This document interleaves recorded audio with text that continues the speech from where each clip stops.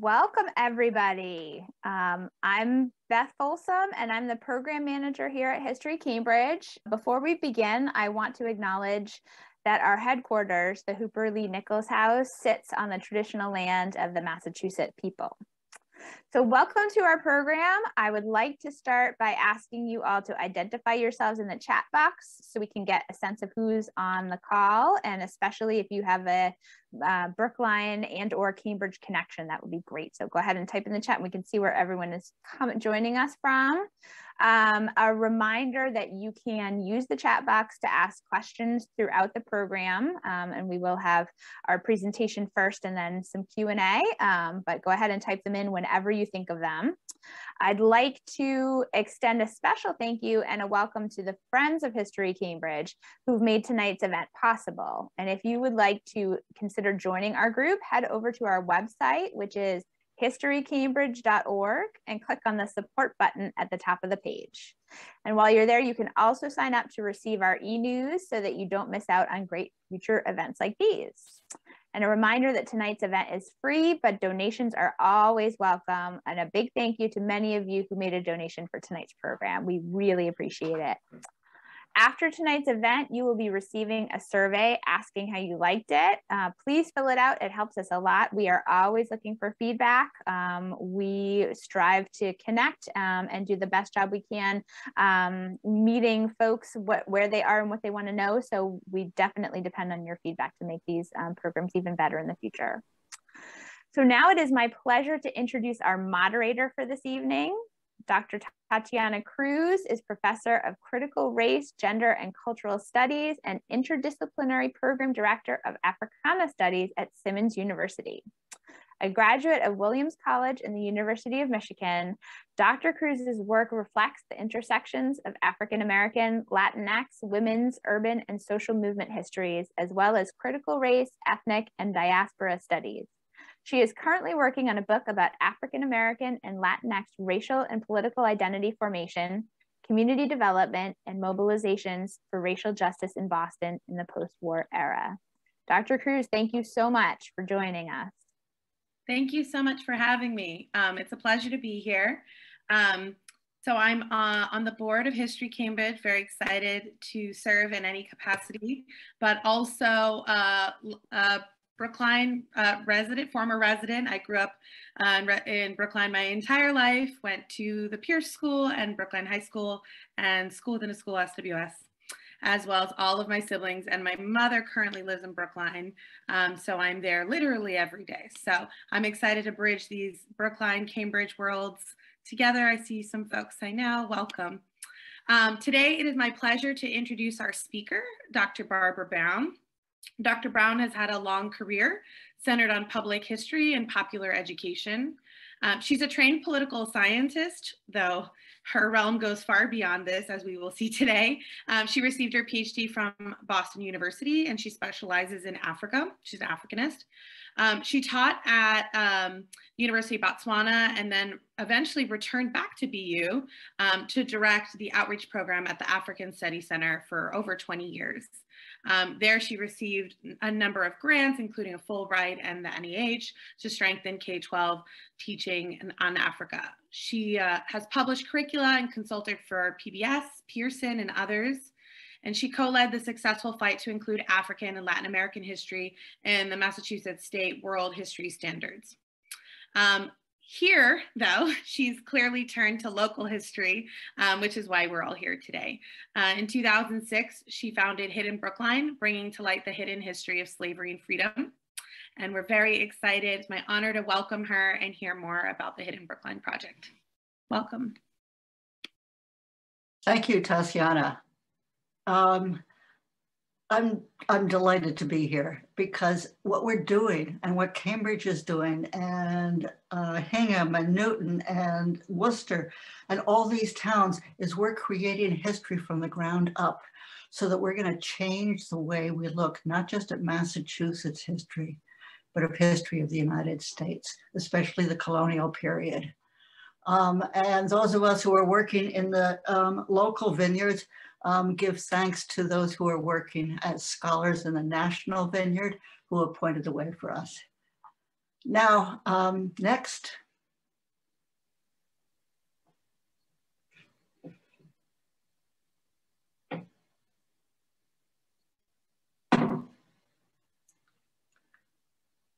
We're getting in gear here. And next, please. Nope, just before that one. Thank you. Thanks, Beth.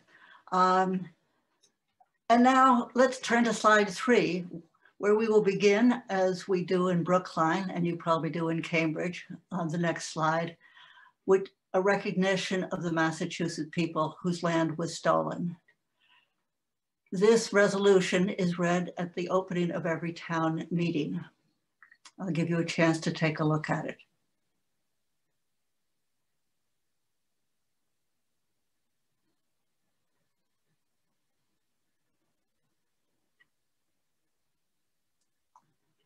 As you can see here, and it's true throughout New England, the first people who were enslaved in Massachusetts and throughout New England were indigenous people. Over 1,000 people were taken to the Caribbean. In Brookline, when the Massachusetts people were forced out, they had to leave a cemetery behind. And that cemetery was, and maybe is, near the Chestnut Hill Reservoir. They used to come back to visit people who were buried there when they couldn't live nearby. Next, please. Hidden Brookline began 16 years ago when the head of our diversity office asked me to go take a look at this plaque you see here and tell me what was unusual about it. He wouldn't tell me what was unusual. Next. Now it's your turn to find what was unusual. I'm asking you to look for the names of 3 enslaved men who marched as Minutemen to fight at the Battle of Lexington.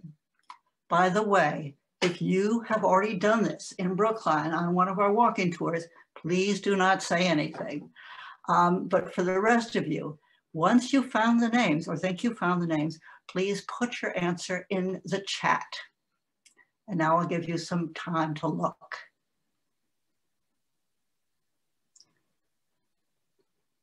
And Beth will tell us when we have the 3 names appear.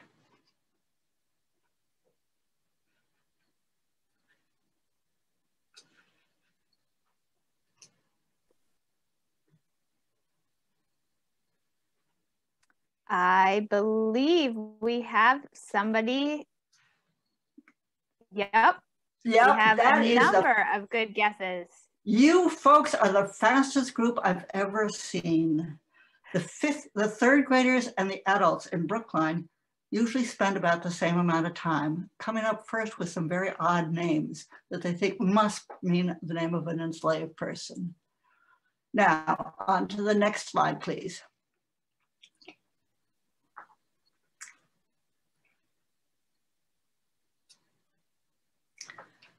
As you can see, there are 3 ways to tell that these people are enslaved. One of them is that their names are at the bottom. The second obvious one is that they're all possessives. They're all possessions. And the third one is that none of them has a surname, meaning none of them are considered full adults in Brookline. Next. Oh, sorry, there's one more thing I need to say about that slide, but we don't have to go back. Yes. Malcolm Cawthorn, one of the outstanding high school social studies teachers in Brookline, has taken his students for many years to this plaque to look for those names. And a number of years ago, he asked the group what they made of those names. And after a pause, one student answered quite bitterly. He said, "I've been lied to for 12 years. And that's what all of us want to prevent. And we also want all of us to know more of that history." On to the next slide. Thanks, Beth.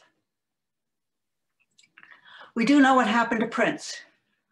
Prince gained his freedom, though he fought at the Battle of Lexington, he did not get his freedom there. He gained it by running away, by finding his own way in the world.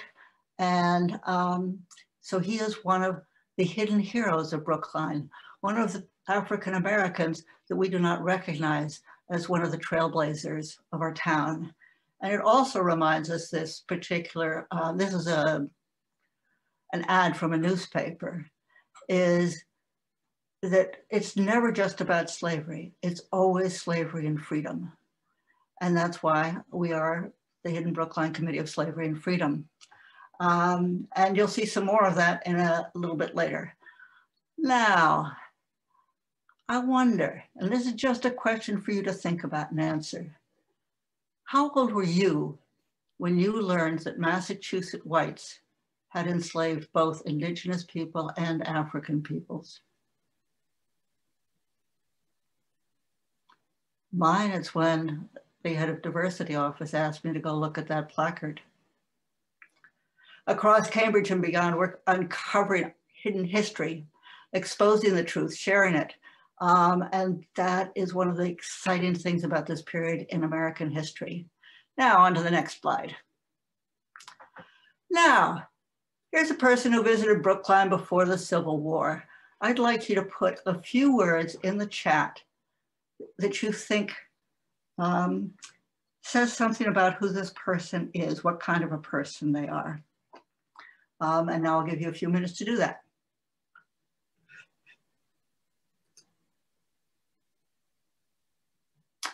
And for those who already know, don't put anything in the chat.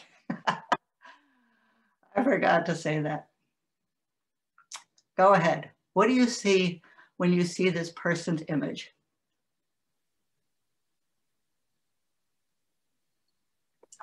We had a spoiler, but that's okay. We had a spoiler. Well, when I do this on a walking tour, because she stayed at all 3 Underground Railroad houses in Brookline, going to a different one each day, because she and her husband had escaped from Georgia, 1,000 miles, to be free. She had disguised herself as a white male plantation owner, traveling with his enslaved man, William. And there were many close calls along the way. They told their story, they wrote their story, which has been published ever since, about what happened along the way. They got to Boston and they started speaking out from first-person stories about what their lives had been like under slavery, and the slave catchers came for them. The 1850 law had passed, the Fugitive Slave Act. And she was hidden in Brookline while he was hidden in different parts of Boston as people got ready to get them to Canada, to England. And then from England, after the Civil War, back to Georgia. They chose to go back to Georgia, where they set up a school for children and adults and a cooperative farm for free African Americans.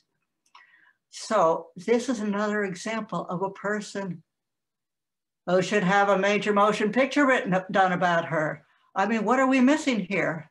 Romance, love, danger, freedom, and yet nothing has been done. There are only a few books, and most of them are children's books, and I'm glad they're children's books. So on to the next slide.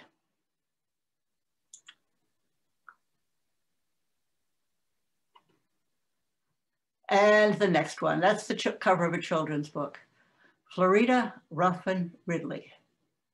And she does call her first name Florida, pronounce it. Florida Ruffin Ridley is the new name for a school that's 130 years old.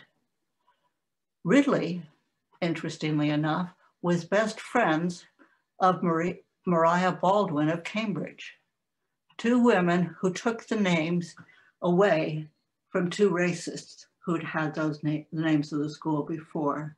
In Cambridge, it was Louis Agassiz, and in Brookline, it was an enslaver, Edward Devotion. There was a lot of controversy over removing Devotion's name and putting Ridley's name on it. And the problem with Ridley, again, this is hidden history, is that nobody knew who she was. Now take a look in the next slide at who she was and what she accomplished. Another slide before that. This is Ridley in her 30s when she was most active. And these are only 3 of the many things she did. She also founded the first Negro Folklore Society in the United States. She was an extraordinary woman, lived in Brookline for over 20 years where she raised her children, and had a hard time apparently finding a house. She and her husband were the first African-American homeowners in Brookline. Why was it so hard? It was because people said, well, Devotion's a good enough name. Who is this Ridley? And until you know your history, especially your local history, you don't have the freedom and you don't create the freedom for others to acknowledge these people. And it is extraordinarily wonderful. If in the questions you'd like to hear more about the fight, the 2-year fight to get the name changed, I'd be glad to tell you about it. And it involved a lot of students at that school fighting for the name change. Now, let's go on to the next slide. Here is another man whose name should be known everywhere, Roland Hayes. He broke the color bar in classical music, being the first man to sing with a major orchestra in the United States, no, to perform with a major orchestra in the United States, first man who was African-American or woman. And here is his daughter, Africa, and granddaughter and great-grandson, and the audience at the unveiling in front of his house of the stone to honor him. Why have we not known about him? Why have we not known about a trailblazer for justice who lived here for 50 years? I could tell you one story after another about what he did, but we'll stop for there and keep on going because I really want you to just pay attention to how much history has been lost. It's not just the history of slavery, it's the history of freedom, and it's the history of African-American leadership and freedom. Now we're on to the second section, slavery and freedom in Brookline. And what we have focused on in our committee has been entirely public education. And we've done it because doing public education on slavery and on freedom in a local way takes an abstract concept of slavery and of freedom and puts it into real terms. People who walk down these streets, people who lived in these houses, it's a place where people know it's real. And so that's why we focused on Brookline. Also, it's part of the process of everybody learning about the history of Massachusetts. On to the next slide, please. What you'll see here, everything in blue is the property of slave owners in 1746. That's about half of the town of Brookline. Quite extraordinary. And if you're wondering where's what, the main road that goes up and down, those are Washington Street and Harvard Street roughly. And then the Charles River has moved from where it is because of different efforts to make the Charles River more functional. The big chunk in blue is the Coolidge Corner area in Brookline Village. Edward Devotion's house was in Coolidge Corner, and that's where the school is as well. Slavery was so common and so important to Massachusetts that in 1641, 11 years after Boston was founded, Massachusetts became the first of the 13 colonies to put slavery into law. Next, please. This is a partial list that we have on our website of the enslavers and the enslaved. There were roughly, at this point, not that we know of, 90 enslaved people and 42 enslavers. What this means is that many of the enslaved people were living alone in an enslaver's house, often in the kitchen, in a corner of the kitchen, where they would be there at the beck and call. The names of the enslaved were chosen in a very unusual way by the enslavers. And if you'd like to hear more about that, it's really interesting, at least to me, and I'll tell you more about that in question and answer. On to the next. In 1773, enslaved African Americans in Massachusetts petitioned the state legislature to end slavery. They did it again several more times before slavery had in fact ended. They were taking care of their own lives. They said, we have no property. Now, the next part's really important.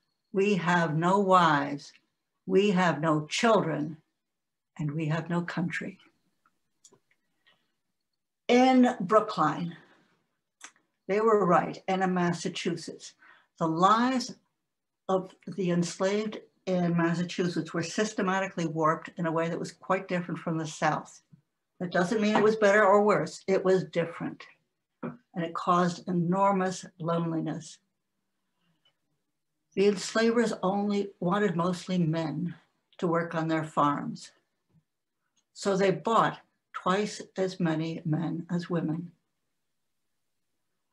And then the few enslaved women that there were, few of them had children, because the enslavers made it quite clear that they did not want to have any enslaved children around. As one Brookline slave trader said, Thomas Perkins, it's hard to sell an infant.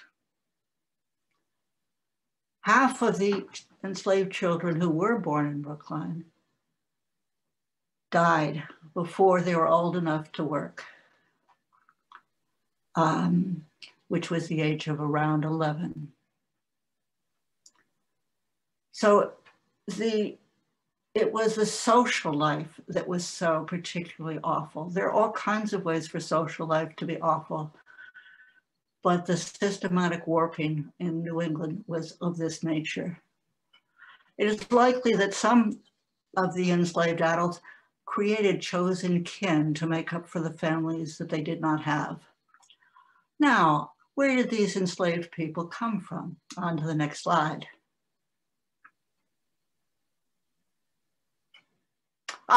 Before we get to that, sorry. What are these plantation homes doing in Brookline? The one on the left is Thomas Perkins, the one on the right is Samuel Perkins.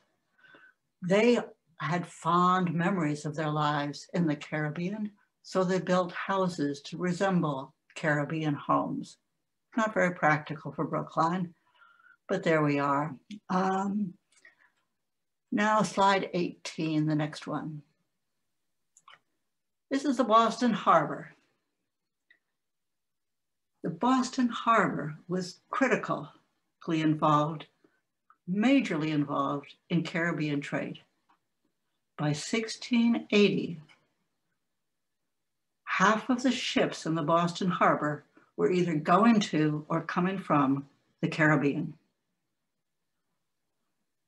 Why were they doing that? On to the next slide. Because the Caribbean was the center of New England trade. Selling to the Caribbean were food crops, cod, cattle. And you may be wondering, why are these things going to the Caribbean? Can't they grow them themselves? They could. They chose not to, because sugar was so incredibly valuable through the world that they didn't want to spend any land on food crops. So they imported them from New England. And even today in Jamaica, salt cod is a favorite dish because they had to be salted in order to get to the Caribbean. Boston was famous for its rum and had many rum distilleries. And here's what they bought from the Caribbean. They bought slaves. And they preferred to buy from the Caribbean than from Africa, because the people who had arrived in the Caribbean had already learned some English, or perhaps French, and were used to, if I can put it that way, being enslaved. They had some understanding of the limits of their power. And so most of the slaves in the United States came from the Caribbean. The Caribbean was full of African slaves because the life of an enslaved person in the Caribbean was roughly 7 years, because it was so much cheaper to import. And from the sugar came molasses, which went north for rum. Now, in a basic sense, when you look at this map, think of Cambridge and Boston and Brookline as having plantations, but they were in the Caribbean.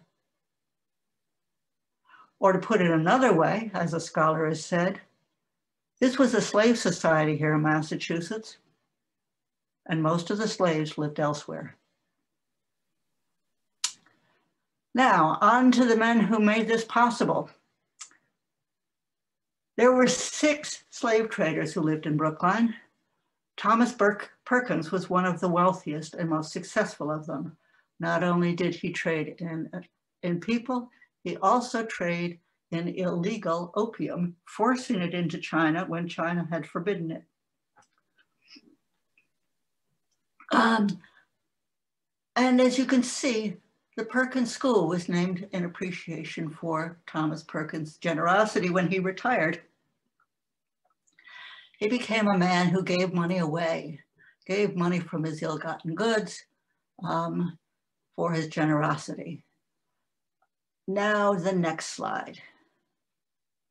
Here's a building at the Perkins School, and you'll see in front of it a delegation from around the world to see how the Perkins School works, because it is indeed a very successful school.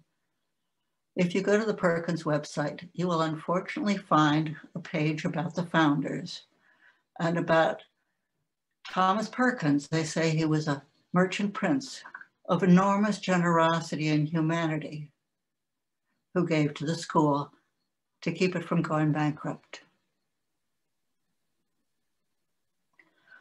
The next slide, please. This is a family that started with a slave trader, Senator George Cabot, who used to live on the North Shore but moved to Brookline and became a Massachusetts senator to Washington in 1791 and was there until 1796. In 1793, he passed the first Fugitive Slave Act. Now look at the other 2 men, Senator Henry Cabot Lodge, also of Massachusetts, and then Senator Henry Cabot Lodge, Jr. A perfect example of the power and influence and wealth that can be passed down through generations from the slave trade. Next, please. Now this is a time to reflect on the work that has been done and that you have been doing and other people have been doing. And I would say that public education is the first step toward restorative justice. If we don't know what's happened, if we don't know what people have done or people are continuing to do, there is no way that restorative justice will happen. So public education is fundamental. Now, what we do locally is we make it real. On to the next slide. Our first effort in Brookline, we tried to figure out what would be powerful and public. And we decided to put a memorial stone inside the cemetery in Brookline. It took us 2 years. And it took us 2 years in part because the first time we went to the cemetery trustees, the citizen committee, they said we lied. That there were not slaves buried in there, that was not possible. Well, Fortunately, the head of diversity kept me from leaping across the table.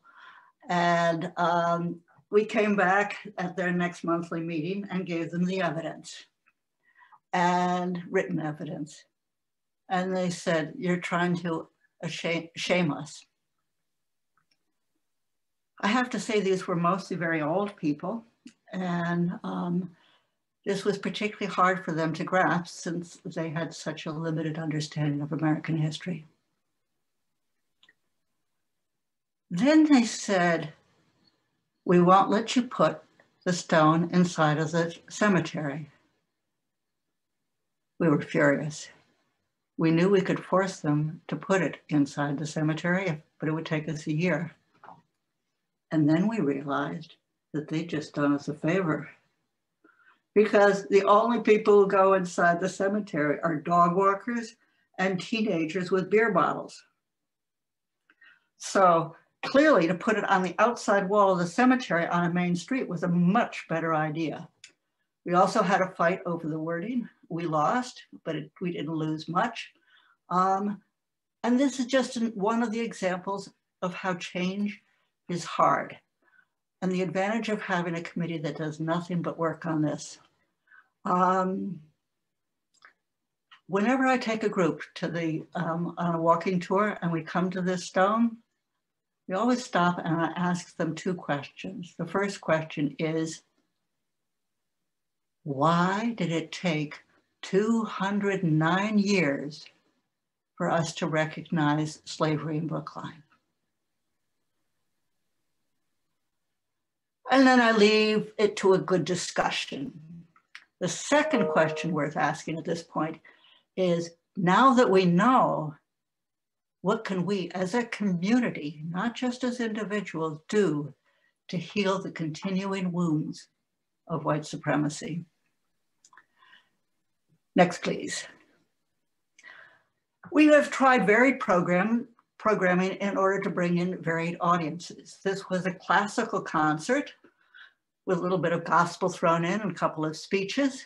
And Robert Honeysucker said at the concert, who died last year, I believe, that if it had not been for Roland Hayes, Robert Honeysucker would never have had a career. Marian Anderson said the same thing about Roland Hayes.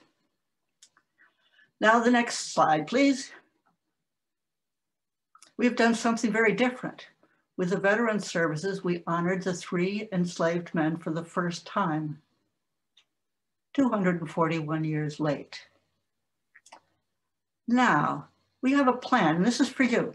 We have a plan to place a sizable memorial stone about these 3 men, but we don't have enough people in the committee right now to work to make this happen. So if you're at all interested in having a celebration and having a memorial stone, celebration of their lives, join us for this project. And I guarantee you, it'll be satisfying. Next, please. We do walking tours for students and adults. And now I want to talk about schools. Schools are probably the most powerful place for learning an accurate history of slavery, especially with younger students when they don't have to do a lot of unlearning, which the older students have to do. Our combined districts, Cambridge and Brookline, is close to 14,000 students. Think of 14,000 students getting an education on the real history, on the complicated history of slavery and freedom and the revolution. Now, here in Massachusetts, our 3rd grade curriculum, finally, for the first time 3 years ago, mentioned enslaved Africans.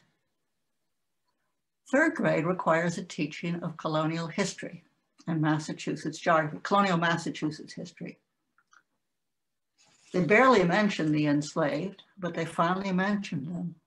This provides us an opportunity, because now we have a placeholder to create curricula to work with students at the grade 3 level across the state, across the towns, across Eastern Massachusetts. Before then, the state standards lied. I'm sorry, I still can't get over lies. Now, you might think that getting slavery into the curriculum, not just into the standards, would be easy, right? I wish it were so. Many teachers are uneasy because they are under attack with CRT. Few know about slavery and freedom here, especially since third grade teachers are mostly English language arts and math teachers, and they've gotten little guidance in professional development on how to teach a difficult subject and how to teach across race. But there's a solution. It's way past time for this solution. We can get money, foundation grants, maybe state government grants to do 3rd and 5th grade curriculum on slavery and freedom in Massachusetts, have a series of summer institutes. I think it's quite an exciting topic for this time in the United States, or in this state in the United States, and it's grant worthy. Anybody who would like to work on it, again, let me know, or let History Cambridge know. Now, I'd like to move on to the, this next slide. This will give you an idea of the breadth of what we do on our Hidden Brookline site. If you just Google Hidden Brookline, you'll find the site. And we're preserving the history so that 30 years from now, people aren't trying to figure it all out again. Now, my final slide is to invite you to a walking tour. In a month and a half, I'll be doing a walking tour of 3 sites. If you find it difficult to walk, you can drive from site to site in a car, and there is parking at each one of the sites. All you have to do is Google BACEP, which stands for Brookline Adult Community Education Program, to sign up. And then what I'd like to end with, and this is not on the slides, I'd like to just talk to you straight. The biggest challenge facing us right now is complacency. I know about slavery. Oh, it was awful. We need to bring in disruptive knowledge so that they don't feel all comfortable with their knowledge of slavery. And now here's a shout out to Abby Erdman and Meadow Dibble for the idea here. And that is to use disruptors. Use things that jolt people. One of the things we use is to simply say some facts. Massachusetts was a slave colony for 166 years. Massachusetts was the first colony to put slavery into law. And if you go from Virginia and you start at 1619 and go to 1865, we haven't yet had more years of freedom than of slavery. We'll have to wait till 2111 for that. Then another disruptor is simply to upend the existing story. Oh, this is fun. Take the Cradle of Liberty. That's what we're known as. Take the Freedom Trail, take the Tea Party. All 3 of these things took place at the same time as slavery. Yes, we fought for our independence, and yes, we still had slavery. I'll give you one simple story and say, when Paul Revere rode to Lexington, he rode past the hanging flesh and bones of an enslaved man who had been executed 18 years earlier and hung in a cage to rot in public in order to make sure that Black people would be obedient. We need to tell a broader, more complicated story. We need to talk about the men who fought for freedom, the people who put that petition forward in 1773, the people who escaped, the people who did sly things in their households. We need, more importantly and basically, simply an accurate history. Thank you.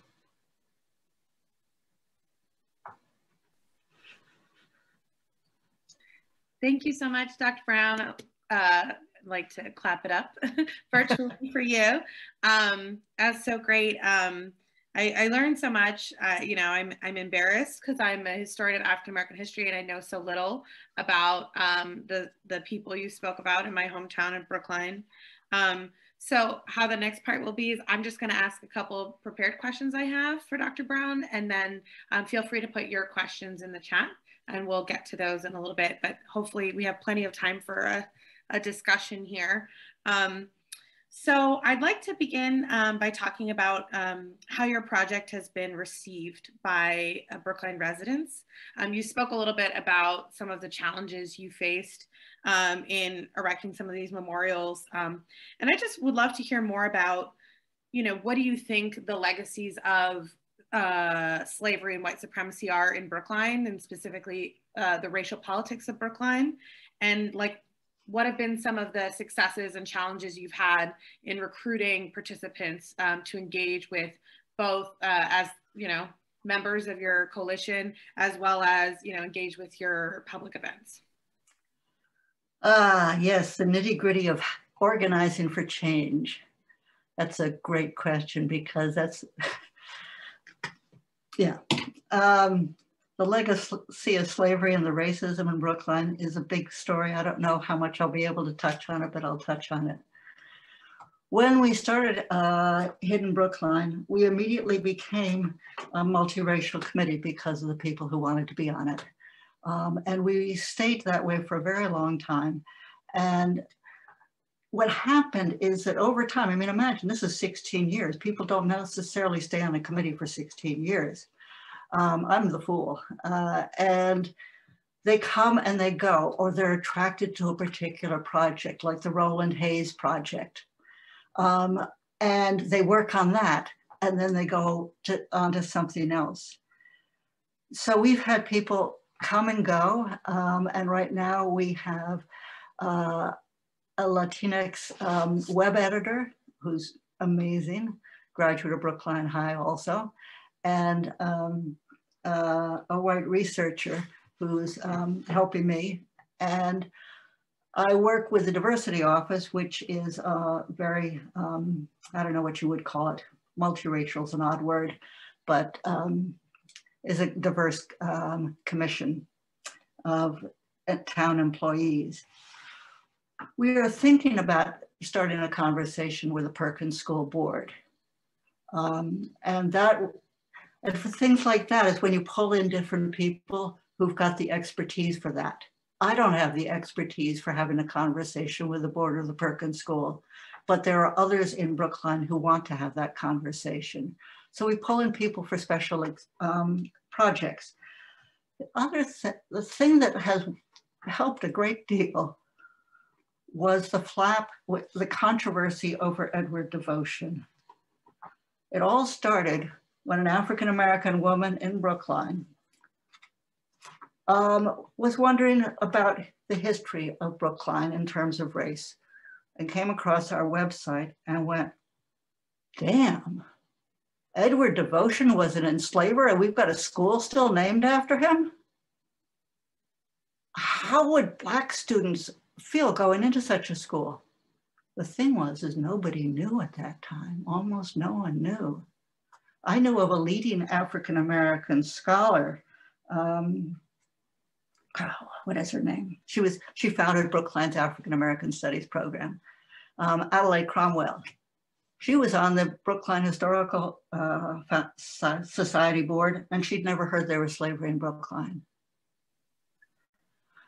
So it's been a very well hidden story, not just in Brookline, but elsewhere. And I can tell you some of the reasons why it's been hidden. But once that came out, everybody had to reckon with slavery in Brookline. Some people said, well, it was only one enslaved person. Other people went, are you kidding? And so it launched a townwide discussion, especially for the parents and the students and the teachers at that school. And that's the biggest school in the town, and it's in the center of town. So that's made an enormous difference. And all along, we've been doing walking tours, particularly, ironically, at the Edward Devotion School, now the Ridley School. But they've never done the grade 3 curriculum. So it's been an uneven, unsuccessful, successful journey. And part of that is because we are such a heavily white town with a large population of first and second generation Asian Americans who don't consider themselves touched by this so much.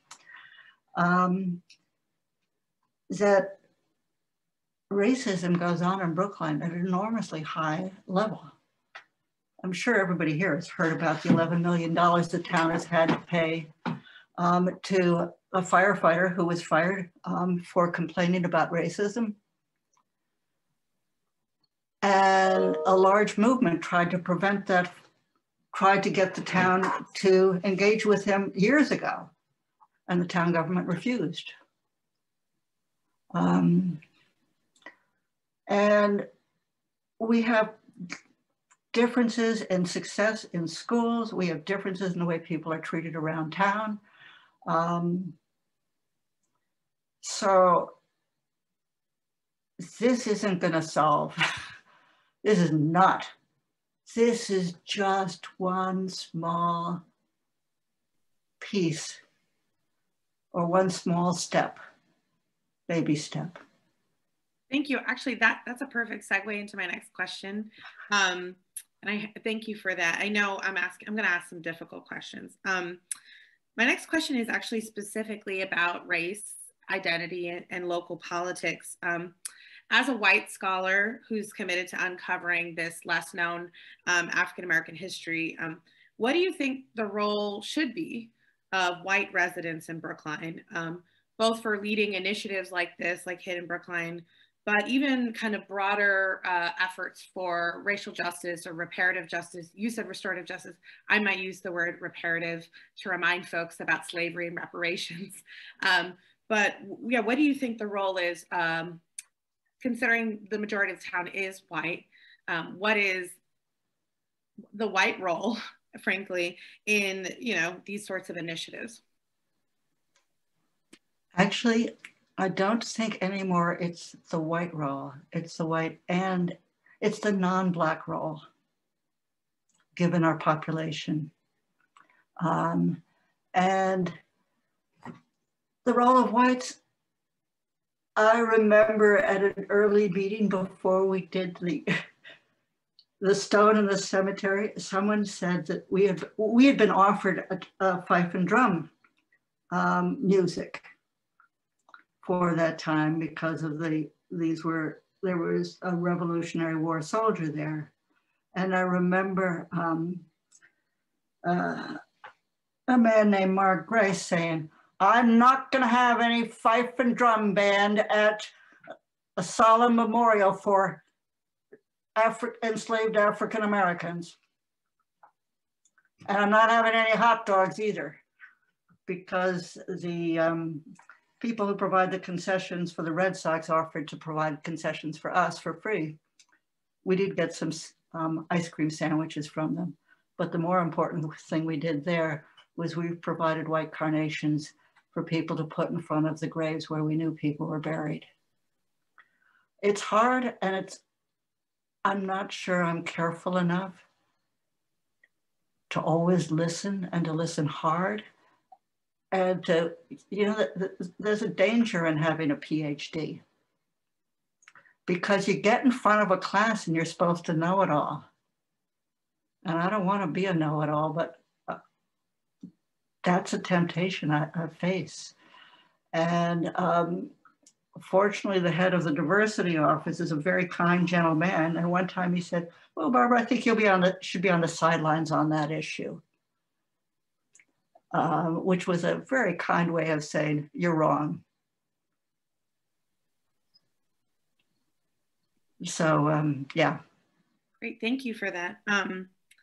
And I guess my last question before we open it up to the audience is really about kind of lessons learned. I'm a historian, and I'm really interested in the process you did in conducting this research, as well as creating this kind of public history initiative. From what I understand, it seems to be a little focused on memorials, and there's a lot of discussion in the public about the role of memorials. What role do they play? And I'm just kind of curious as to kind of your direction, kind of lessons learned in this long organizing in this project, and what can folks outside of Brookline, like in Cambridge, kind of take away to kind of turn inwards into their own communities to think about issues of slavery and freedom and how to bring this to the public and, you know, to the schools at large. Mm-hmm. Right from the beginning, we wanted to do work with the schools in terms of curriculum. And colonial Massachusetts, grade 3 was natural since it was already in 5 and 8. And the social studies coordinator was eager. A curriculum was created by teachers under the direction of the social studies coordinator. It was piloted. Teachers were given, a group of teachers from each one of the 8 elementary schools were given professional development. And there were about 3 walks a year out of about 27 classes, 3rd grade classes, 30 3rd grade classes. And then it just kind of disappeared.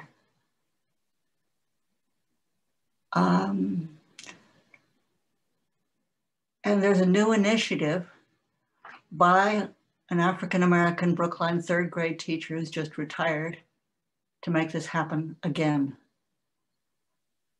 And she's one determined woman. And she's asked me to be an advisor, and so I'll be an advisor, and I'm glad she's doing it. Memorials haven't been the biggest thing. I've mentioned 3 memorials because it's one way for passersby to see. But I think the big achievement was the changing of the school's name, because it forced everybody to talk and to take a side. And that was not our initiative. We helped on that. And we were glad to help. And that's some of the great things that happens in town. We now have a sculpture done by John Wilson, who lived here in Brookline for 50 years, whose sculpture Martin Luther King is in the US Capitol Rotunda. That was an initiative from another group of people that we supported. So there's a lot going on, and we don't expect to be in charge. And yeah, and I have learned so much along the way. Some of the things I've just said are things I did not understand 3 years ago.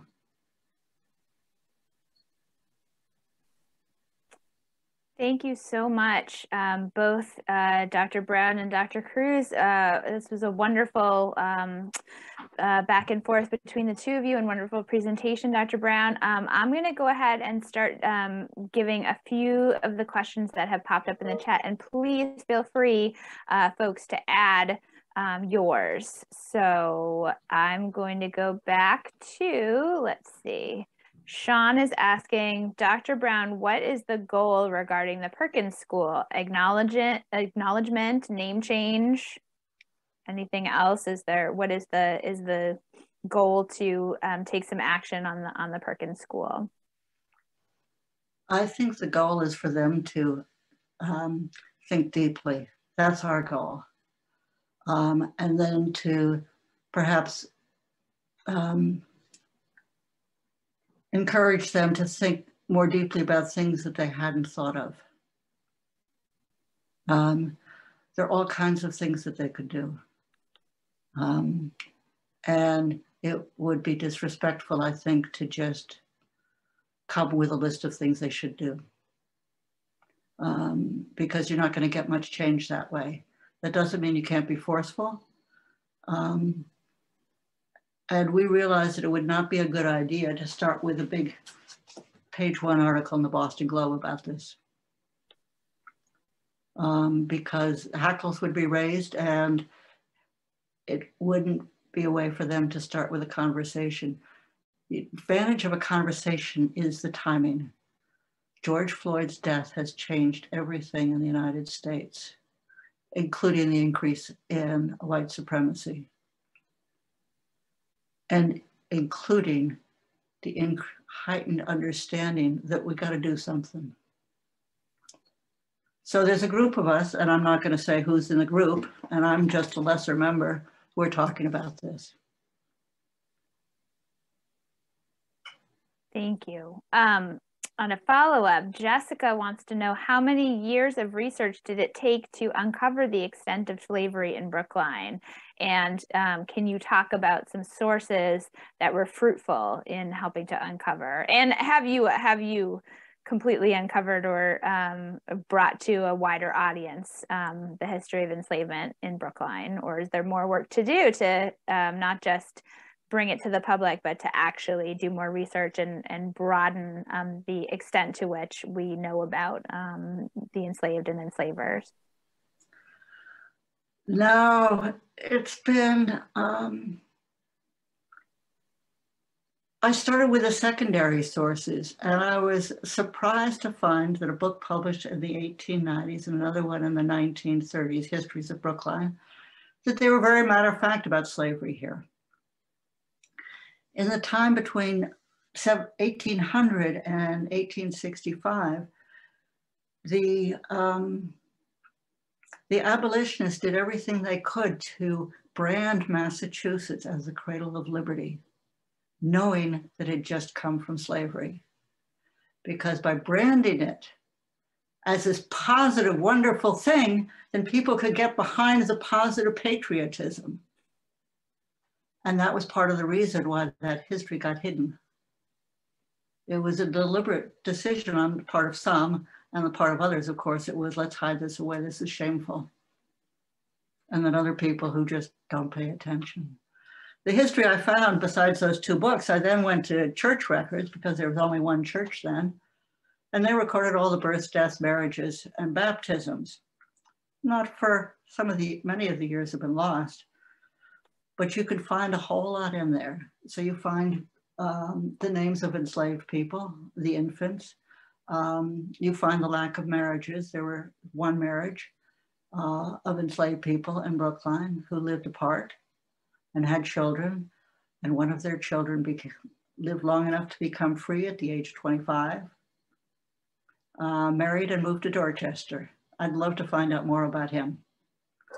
But I haven't gone there. And looking at census records, we've just found out some interesting things about the Heath family of Heath School. So some of it's poking around, and some of it's just plain good luck. The Historical Society had a map of 1746 with all the property owners on the map, and I just started coloring it in with those I knew who were enslavers. And out came a map of slavery in Brookline.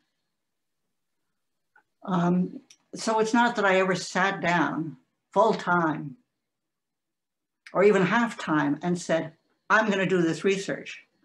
It's been 16 years, so pieces and pieces have come together. And there are pieces that we don't know yet.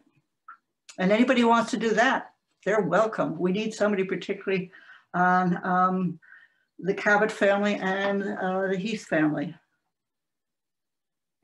So I have a follow-up question on that, and I'm just wondering, I know that for local historical organizations especially, what is so important is that, you know, these stories, these histories are known and told in the families and communities in which they happened, more than they are shared with the wider community, right? So how a lot of what you need to do is to form connections and to build trust with family members, descendants, and people that are in those communities. And I'm just wondering if that's something that, you know, through the eyes of those who are descendants of enslaved and free Black Brookline residents and Cambridge residents, this is applicable for our experiences as well. But how has it been to try to build those relationships to kind of make folks feel that you as an organization can be trusted to keep and share their stories? I wish we had more stories to keep and to share. There are very few stories. The records of slavery in New England are very different from the records of slavery in the South, I'm told. I don't know enough. This is not my direct field, as Tatiana said at the beginning. And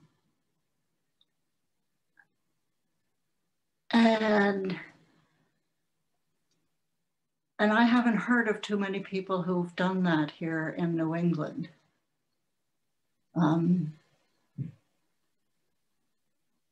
What I'm trying to do is to get it out of archives and get it out of exhibits. We've also had quite a few library exhibits, and get it more public.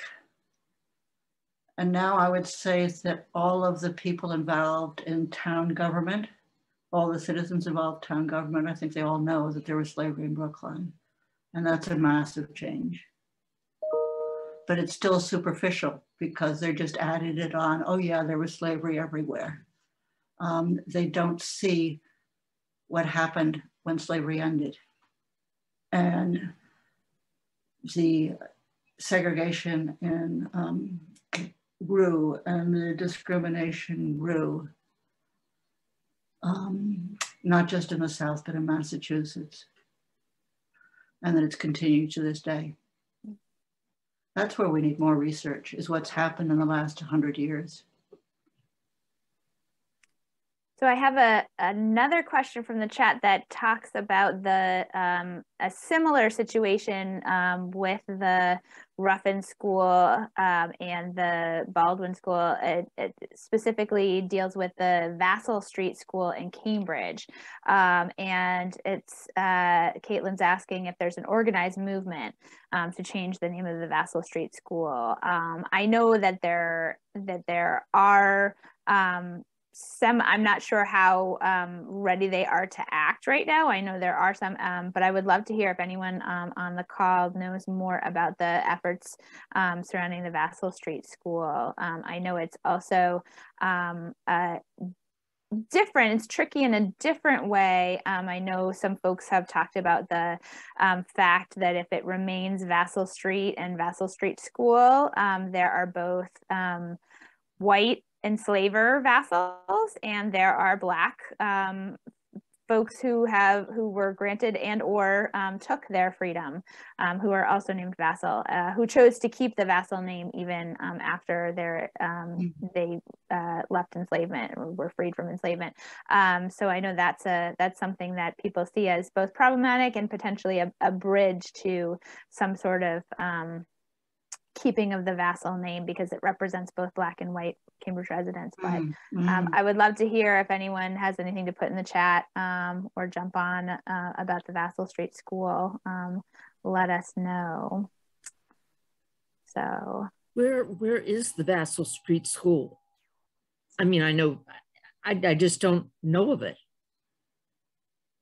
That's a great question, and I actually don't know. Oh, Tobin. Okay. Marika says it's Tobin. Oh, okay. That's the Tobin Street School now. Okay. Just thank you. Yes. Glad you asked. Absolutely.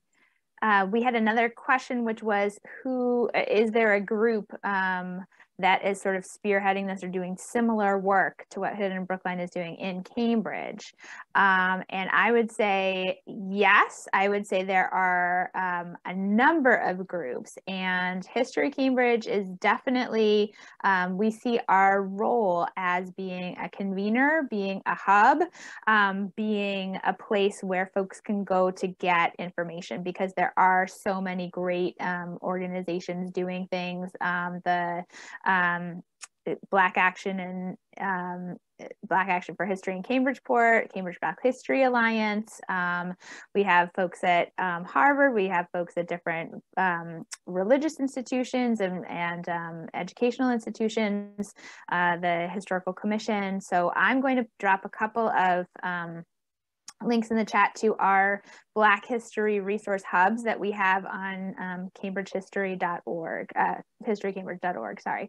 I'll put those in the chat if folks want to see those, because there is so much great work going on, and sometimes it's a matter of consolidating and being aware of what everyone's doing, and because there are a lot of folks working on this. Okay. I have a question. I don't know if there's a question you were ready to ask, Beth. No, go ahead. Go right ahead. Dr. Brown, I thought your point about third grade is really important to me, third and fifth grade. I have children, and actually one of my children is in the third grade at an independent school in Cambridge, actually. But she's learning about slavery, and it seems totally normal. Seems totally normal for a third grader to learn about slavery. There's a lot of educators on the call, both from Brookline and from Cambridge and from various parts. So this is a question to you, but I hope that other educators might chime in too. What do you think is the resistance to teach slavery in Brookline schools in third grade, or early on in elementary school? Previous to my position here, I taught at Leslie in Cambridge. All my students were pre-service teachers, and they were really nervous about talking about slavery. And they took my courses and were like, please teach me how I can be an effective teacher in third, fourth, fifth grade, right? How to be a teacher and how to teach about slavery. And so I'd love to hear more about kind of working with teachers. What kinds of trainings do they need? Does this reflect kind of just, where social studies and history is going, that, they're not getting enough training coming in? What is the role of principals and, teacher educators? I'd just love for you to unpack that a little bit more. And I welcome others to contribute too, if you have thoughts on, bringing this to the curriculum of public schools. I'll say a couple of very brief things because I'd love to hear from teachers in any school district. I worked for 27 years doing public education on Africa for the schools, and people needed two things. They needed good curriculum resources, and they needed good professional development. And if they had one without the other, it was like having to walk with a crutch. You can walk well, and you can do all kinds of things, but it's not as easy. And so that can discourage some people. And both in terms of Africa, but especially in terms of slavery and freedom, people need to learn how to become comfortable with this. The teacher who did so that's why professional development is especially important. There are other ways to come at that. I mean, Boston for a while had teachers writing together, observing their own classes on how they dealt with race, and then coming together in groups of 5 to talk about it with a grant. That would be another way to open the gates. I mean, there are a whole lot of different ways to begin to do this. We have another question. Sarah is wondering whether you have explored regional connections among enslaved or between enslaved and free people. And also if you explored the lives of Black people in Brookline or elsewhere after slavery was ended in Massachusetts. I know that one is definitely something that you're passionate about sharing, the stories of Black people who either claimed their own freedom or were legally set free, and what happened to them and their communities and families afterwards. But the question about the connections on a broader regional level is very interesting. I don't have enough of a background on 19th and 20th century Massachusetts in terms of race, particularly Eastern Massachusetts or just the Boston area. I don't know how much has been written on it, and Tatiana, maybe you can help me. Because what I've done for the period since slavery ended is highlighted extraordinary trailblazers, which is important because people think that, people tend to have this notion that white people made the big difference in changing, ending racism. So African-American trailblazers are real important, and they're easy to find in some sense. But to find the nature of the town in the 19th and 20th century is harder. One person I Florida Ruffin Ridley spoke about that in 1927 when she was almost 70. And she spoke about how she had made a mistake. She had made a fundamental strategic mistake. She had thought that Blacks and white would work together to end the racism that already existed in Massachusetts. And as they had worked together to end slavery. And she kept working to bring white people into the struggle against lynching. There was not apparently a single white organization involved in the anti-lynching movement in this state. That is unbelievable. The Unitarian Church, she wrote a famous letter in the Boston Globe about why the Unitarian Church refused to condemn lynching nationally in the 1890s. And so she said she spent too much time looking for white allies in order to make change. But she was smart enough to start several Black organizations.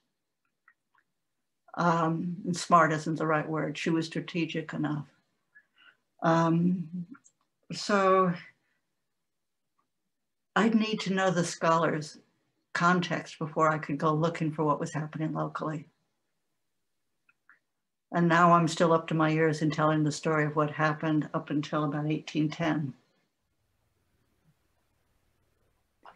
So my next question for you goes somewhat along those regional lines. I'm just thinking of what we're calling our efforts to really collaborate with other local cities and towns in the Cambridge, Brookline, Greater Boston area, and think of doing history, what we're calling history without borders, and thinking of this as a regional effort. We know even within Massachusetts, within Eastern Massachusetts, folks who, enslavers who had large tracts of land might have a house, say, in Cambridge on Brattle Street or in Brookline. And then they had their agricultural areas, their plantations, small, of course, compared to Southern and Caribbean standards, but they had their agricultural centers of production a little further afield in, outside of the city, but locally in Massachusetts. So even if they're living and not necessarily enslaving people permanently in our localities, they are enslaving people to do agricultural labor in other parts of Massachusetts. So I'm wondering about this history without borders and what it can teach us, and why you think it's important to form these coalitions and see this as a larger area rather than as separate cities or towns. The more history I learn, the more history I read, and I am indebted to the scholars, because without the context, the Brookline facts wouldn't make sense. I mean, wouldn't have a meaning.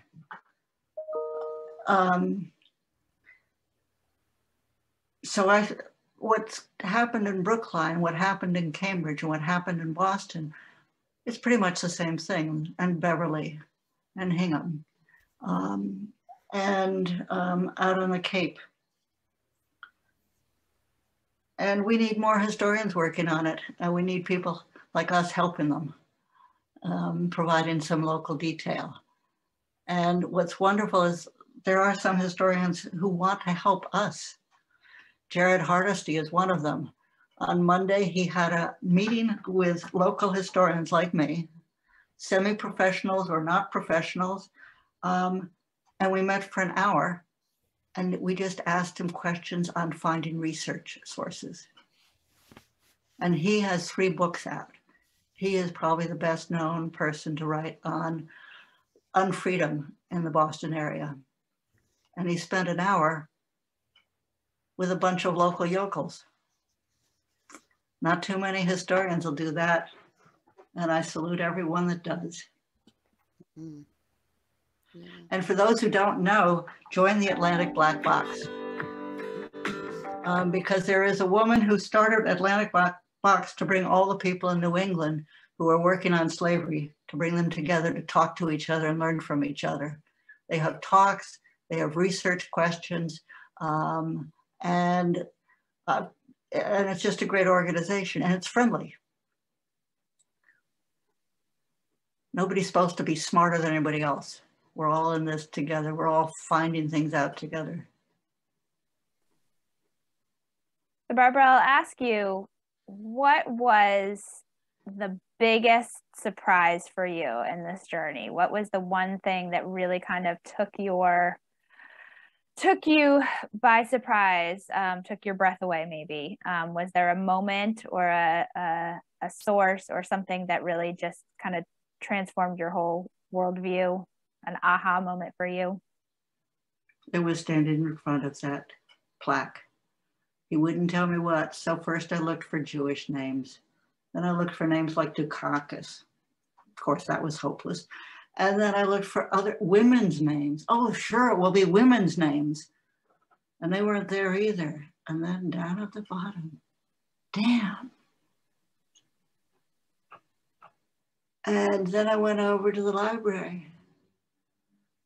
And I remember Malcolm Cawthorn, who grew up, African-American social studies teacher, who grew up in Brookline, saying that when we passed a resolution acknowledging the town's role in slaveholding with specifics, he said it was his proudest moment as a Brookline resident.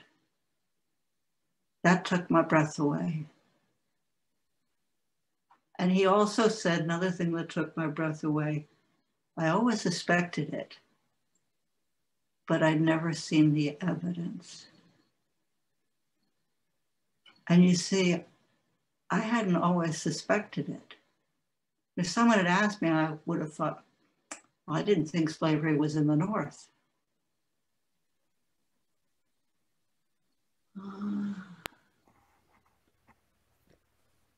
Hi. So hearing other people say how big it is for them. Well, one thing I talk to kids about, and this is back to the white allies questions that Tatiana was asking, is I talk to students about being a stand-upper, because I don't like the word white allies, because not everybody is either white or black. And I talk about the stand-uppers in Brookline, including a school principal in 1938 who would not allow 4 white students to bully a black student when she was at home. The principal called up the mothers of those 4 white students. 1938, that's a stand-upper. And I told these kids, I said, there you are in 8th grade. You're the next generation of stand-uppers. You're the ones who can make a big change. And one of the students wrote to me and said, I didn't know that. And that was a wow moment for me too. But I bet you've had wow moments, and Tatiana and all of the other people here who've had wow moments going, damn, I didn't know, or damn, now I know. I've got something really important to say. I see that Dr. Janie Ward, who's on the call, Dr. Ward, would you like to say something? Did you want to ask a question or make a comment? Yes. So first I wanted to thank you, Barbara, for your presentation. This was really, really informative. Thank you. And thank you, Tatiana, for moderating the conversation. I wanted to go back for a moment to Tatiana's question about school teachers and both why is it so difficult to get slavery into the curriculum, and then what do teachers need to know to be able to teach it. And for many years, I was at Simmons University where we were training teachers. And one of the things that we immediately discover is that there are some people that when it comes to American slavery know nothing. And they've gone through, the American public education system and college, and some of them even graduate schools, and they know nothing. But then there are a lot of people who have to unlearn what they know because they grew up in communities that either whitewashed it or downplayed it or sugarcoated it, whatever it is. And so, you present them with alternative information and their minds are blown. And then there's a third problem with American slavery, the study of American slavery, and that is that we are still learning. I mean, it's because of the work that many of you are engaged in right now and certainly talking about that we are adding to, this reservoir of knowledge. And so it's really hard to teach teachers about a history that is still evolving. So first they're dealing with the moral issues, then they're dealing with the affective issues, how does it make me feel? And then there's all this information that's coming out that is like, 1619, which is forcing us to go back and think about what we thought we knew a little bit differently. So I just want to say that it is complex, right? Certainly we need to be thinking about it because these are our children. This is our history. This is a nation that we want to move forward in progressive ways towards social justice. So we have to do this, but we have to recognize just how difficult this work is on multiple levels, and not beat up the third grade teacher who's having trouble finding the right words in front of a class full of 8th graders, because it's hard. That's all. Thank you. Yeah, sure. You said it.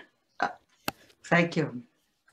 Byron Rushing gave a talk at the unveiling of the stone outside of the cemetery called "The Danger of Historical Amnesia." Right.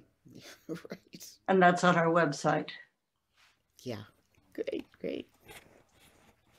I would think too that you would have to contend with the very different levels of family engagement, parental background, right? So these kids are not coming to the classroom in a vacuum. They're coming with their knowledge or lack thereof. The same three things that Dr. Ward mentioned, right? They're either their complete lack of background on the history of slavery, or their somewhat knowledge, or their knowledge that's completely wrong and has to be sort of stripped away before they can enter into that conversation. So the teachers are not only dealing with their own multiple levels of comfort and knowledge, but having kids coming into the classroom at very different places as well. I agree. I also just want to say, shout out, there are teachers doing this work, right? Can we just say the teachers that are doing this work are incredible, and those voices are lost. My children attended the Fletcher Maynard School in the Port in Cambridge, and I see folks shouting out, and their teachers did the work, right? It may not have been in any official curriculum. I'm sure it wasn't, but aren't the best teachers going off script anyways, right? At least mine were, and mine were in Brookline, right? Mine didn't believe in a script. And that's, why I became the kind of radical educator I am. But I think there are certainly teachers doing the work. I think my question when I was asking was more about how do we support teachers in a structural way, right? What can we do to give principals and whoever's training teachers, to make them equipped. So for me, it was shocking to see the standards that you have to do to get certified to teach. Very little social studies, virtually nothing social studies and history. So my students at Lesley could, take 1,000 math and ELA classes on how to teach ELA and how to teach math, and virtually nothing on social studies and how to teach history. And then, I think Brookline's cut back at social studies in K to 4. Right. Yeah, absolutely. I mean, I also 2 hours. I think the awful ways people have taught slavery has made people really scared of teaching it, right? I mean, we've seen all of these horrible examples of, and this isn't to shout out individual teachers, I think systemically, these, very interactive ways of teaching slavery, where teachers stand on children's backs and horrific things that happen. We see that every year, there's a new example of someone who taught slavery the worst way you should ever teach slavery, right? And my students say that they experience that too. I had one student who's from Massachusetts, who said they went on a trip in the woods, and the teachers woke them up abruptly in the middle of the night and had them run in the woods in the middle of the night to simulate being on the Underground Railroad and escaping to freedom, right? This student is like 21. So when did they go to school? Like yesterday, right? Like not that long ago, they were in school. And so for me, I think that's also it. It's like, if you don't have the tools and there's no structural support, then you make stuff up and you may not do it well because, no one's told you, that's probably not appropriate to simulate a slave auction, right? That's probably not the best way to learn it, right? But shout out to all the teachers who are definitely doing it, especially in the Cambridge and Brookline schools. There's a Brookline teacher who always starts her 3rd grade unit on slavery and freedom with reading the picture book about Harriet Tubman's childhood. And the students are shocked because these 3rd graders, at least in her class, and they were Black and white and Asian, didn't know that children were enslaved. So their question was, how could this be? How could this be? And so they had question after question, which just opened up the discussion. And because they were in 3rd grade, she said, at least, that there wasn't the Black students feeling everybody was staring at them. They were all facing this problem together. And that's one of the reasons why to do it early. And that's a shout out to Beth. I forget Beth's last name.